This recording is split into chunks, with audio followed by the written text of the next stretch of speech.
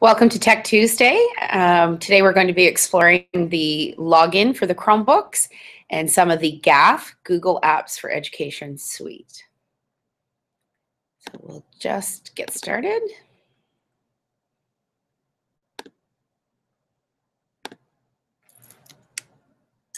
Today we are going to be exploring the Google Apps for Education suite, as well as how to access and log in through the Chromebooks.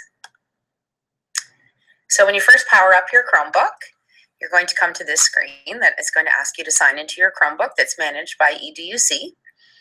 So this is the first screen you're going to come across. You will need to enter your employee number if you're an employee, or your student number if you were a student, into that space. Next, you're going to come to a second sign-on screen. You're going to have to enter that email again. So your employee number or your student number at educ.dpcdsb.org, just like you were on the first page. It will look like this. And then you will go ahead and confirm your password, which will be the same password you use for all Duffer and Peel logins. You will go ahead and enter that there, and you will be logged on to the Chromebook, and you will land onto this home page. Logging in and out of the Chromebook will take on the user who has logged in. So whatever you do while you're logged in will belong to you, and once you log out, you will no longer see what everybody else sees. You're going to notice that you have a couple of options down in the bottom left-hand corner here. You have the first option is to access the DP Office 365 suite. Secondly, you have access to the Chrome browser and a search. When you click onto the search, you will come to a Google search, which automatically connects you online. On the Chromebooks, you do operate strictly online, so you will need to be connected to the web for these to work. You will notice that you can go ahead and do a Google search, and you also have an icon there that says All Apps. And when you click onto All Apps, it's going to take you into the apps that are installed for you. You will be able to access the Google Suite and the Office 365 suite. So by clicking on Office 365, it will take you to this familiar login screen, where you will use your same login and password, be it your employee number or student number. And you also will notice in the top right-hand corner that you have access to add bookmarks. So just like any traditional web browser, you can go ahead and bookmark, and it will create a list for you of bookmarks that will follow you from Chromebook to Chromebook as you log on. Once you are logged on, and I'm just going to flip so you can see that. Once you log on, you're going to see this screen here. And in the top right-hand corner is where you're going to have your profile. So you can see here, when I click on my icon here, it gives my employee number, my name, and my login. So I have that ability there. And what you're looking for here is this waffle icon, familiar to you probably. And when you click on here, here's where you're going to find what you have access to as far as the Google Suite. So we will be exploring different various options within the Google Suite for Google Apps for Education. And I'm going to start here just by taking you into the Google Drive. The Google Drive is your storage space, so it operates like your OneDrive in Microsoft. So here you have the ability to upload and save files. You also can see here when you click New, you have the ability to create a folder. You can upload files from your devices. So if you happen to be working on an iPad or a device at home and you wanted to upload something, you definitely could do that. And you also here can launch a new product. So if you're looking to start a Google Doc, Google Slides, and again, by hitting more, you'll get access to the other parts of the Google Apps suite that you have access to. You'll notice just along the top here, you have some options to change your view of the files that you have in there. So you can either change that back to list view, you can organize them, and kind of arrange your settings in that way. So for the Google Apps for Education, the short form is Gafe.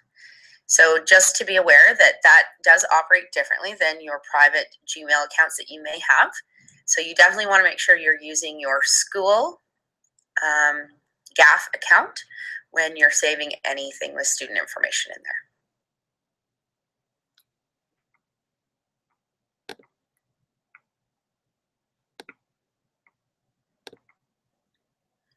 Today we're going to be looking at an app called Google Forms. Google Forms is a great tool to use in order to create surveys and gather information. When looking at the Catholic graduate expectations, we're looking at 3 specific expectations that really fit the idea of creating surveys and communicating with one another. So one of them is really being able to communicate our thinking effectively. So what does that look like, and what kind of questions, and how do we develop these questions in order to help our students become better communicators, as well as reflective thinkers, and learning to collaborate with each other, possibly on the surveys, or with the content and information that we're giving them, and how they use that information and what it looks like. So the great thing about Google Forms is that you can really enhance that learning by using this survey tool. We'll show you what that looks like. But when we're thinking about why we use Google Forms compared to any other survey tool that may be out there, one of them is the ability to create unlimited forms. Generally with survey tools, you're limited to a certain amount, but here Google Drive allows you to save really an unlimited amount. There's tons of space there. The other great thing about it is that results can go directly into a shareable spreadsheet. So depending on what you're doing, you can collect your data, you can filter it, you can then share it with students, you can analyze the information. The other thing is logic threading. So that's the ability to change the survey based on the answers. So just say the answer A, then they'd be directed to a subset of answers based on that answer. If they answered B, they'd then be directed to another subset of answers that were different from A. So it's that ability to send them in different locations. And most importantly is the ability to be mobile friendly and being able to use it from any device. We really want to enable our students to be able to use this in different manners. So I'm going to pull out here, and I just want to give you an essence. Come back here for a second. There we go. So when I first come in here, I've signed into my Chrome, and I've come to Google. And here you see that I have my little grid, and when I go into it, I know I can find my Google Apps here. Specifically, I'm looking for more here, and I'm looking for my forms.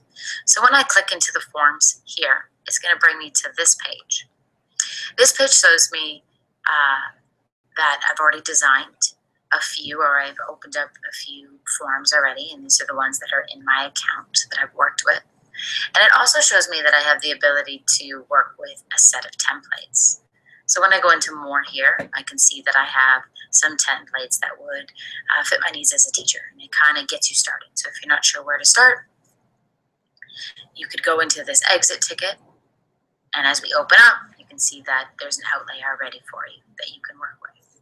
So what you see is you see these little dots on the side, and as I go into here, I know that obviously I can move things around to where they need to be, but as well, I can add questions. So when I add questions, you see that I've just press this little plus sign, and I can choose to do multiple choice. And as I open up, I can see that there is a lot of different choices here as to what I can create: scale, grid, drop-down menu, checkboxes, so they can choose as many answers that applies, multiple choice, paragraph, or short text. So you see it's very varied in that way. But what's great about this is that I can also see that I can add images. So if I need to add things like my diagrams, or I want them to look at a specific image and reflect on that, then I can do that. And I can also add in YouTube videos. So it's here that I can then create that. If I wish to do the logic threading and break it up, I would make sure to add different sections. So you can see that it's split up the section, and then I would choose for where things might go. So when I see here, this question here, I can see the 3 dots here. So much like other places, the 3 dots always mean more options. So when I press on here, I can decide to go to section based on answer. And that's what we were talking about with the logic threading. So I can do that. I can go to the part for the answer, and I can choose to go to the next section, section 1, section 2. So then they'd have to answer, if they answered this one, they would have to then go and answer everything in section 2 here. So you see how you can set that up and really design it. And you can really enhance it with the idea of images and videos and really sending them in different directions. So you can really personalize that idea of how you build your surveys. But when you're thinking of why would I use these surveys, besides the simple fact of maybe a quiz, how do we go beyond just the idea of modifying our quizzes online? What else can we do with it? So let's take a quick look at some things that it can do for you. So if you are filling in the forms, one of the things that it said we could do is the ability to create spreadsheets. So what you can see is I can have my answers, and all of my answers, there'll be timestamps, so depending on what day it was answered, and I can see all of the questions up at the top of the form, and then it collects all of my responses within the spreadsheet. Within these, I'm able to then filter and look at specific ones and be able to decide that I just want to filter and look at specific answers, or I want to filter based on a specific date or a specific time, if it's a certain class that I want to center in on and take a look at. So you can really zone in on what you're specifically looking for and lead your instruction, or really focus on your assessment based on the answers that were given. The other great thing here with Google Forms is that you're able to see a summary of responses. The summary of responses is not only in the idea of the spreadsheet, but it is now with visuals. So you see the idea of graphing and being able to see how many answered a specific amount. And this could also, in the same sense, either lead your instruction or decide on the assessment, depending on what the question itself was. So the purpose here now is to think, why would we use Google Forms? What kind of ideas might we think about when we are trying to build as an educator, and what might that look like? So there's a few websites here that really help us kind of design and give us ideas. So here you can see that we can use our Google Forms for professional development. So depending on what you're coming from, if you are working in your consultancy, or you're wanting to know what your staff is looking for, or you're wanting to do a lunch and learn for your staff, you might look and decide that you can come and get some feedback, or you can get a survey of what the staff wants to learn and what they're looking for. So here it gives you that kind of idea as we move into here, something that's already set up that you can use.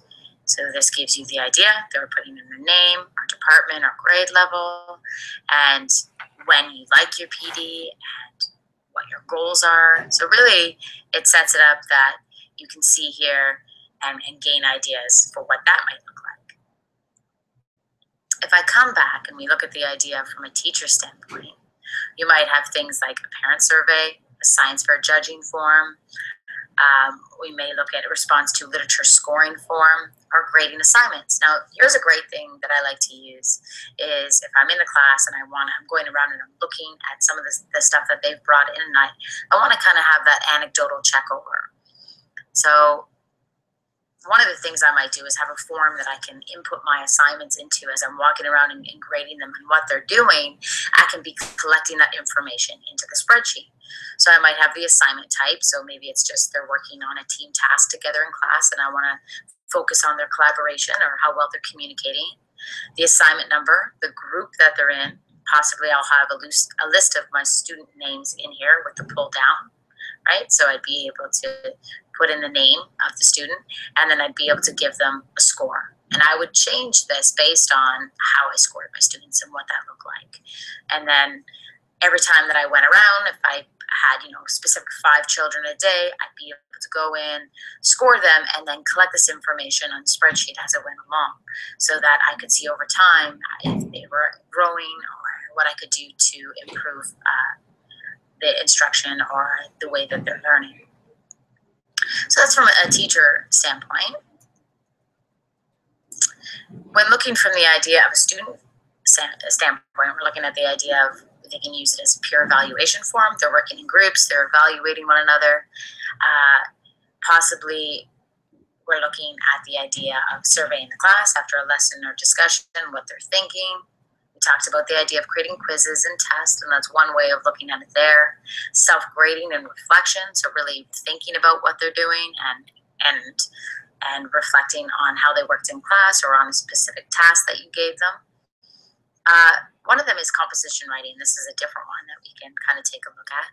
So if they're working on a specific assignment or they're reviewing or they're doing some research, they would talk about the name of the reviewer, their writing partner. So here you can see that they're reviewing one another's work, the name of their writing, maybe something that worked best, why they chose the sentence that they liked. So it kind of follows through where you can design something where you're making them think about what they're reading. So if they are assessing a particular assignment, you may kind of gear them towards what they're looking for. So ask them specific questions, and then you're gathering the information and what they're reflecting upon and what they're pulling out of the task that was given to them. So really, it's enhancing the ability to think through your work, to reflect, and to communicate what you're thinking. And really, from the administrator's standpoint, same thing. They could come in here and they can use it for teacher observation forums, whether it's a full visit, a 5-minute walkthrough, kind of seeing how things are going, how students are responding, and then really helping that to drive how we're creating our school community and what it looks like. Sometimes it's hard to collect all that information and remember everything. So having a form and being able to fill out things really helps us, collect our information, whether it be from a student standpoint, a teacher standpoint, or an administrative standpoint.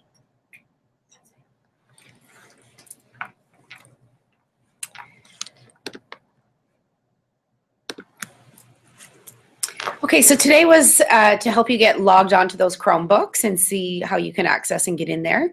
And just to highlight one piece of the Gafe, the Google Apps for Education, being Google Forms.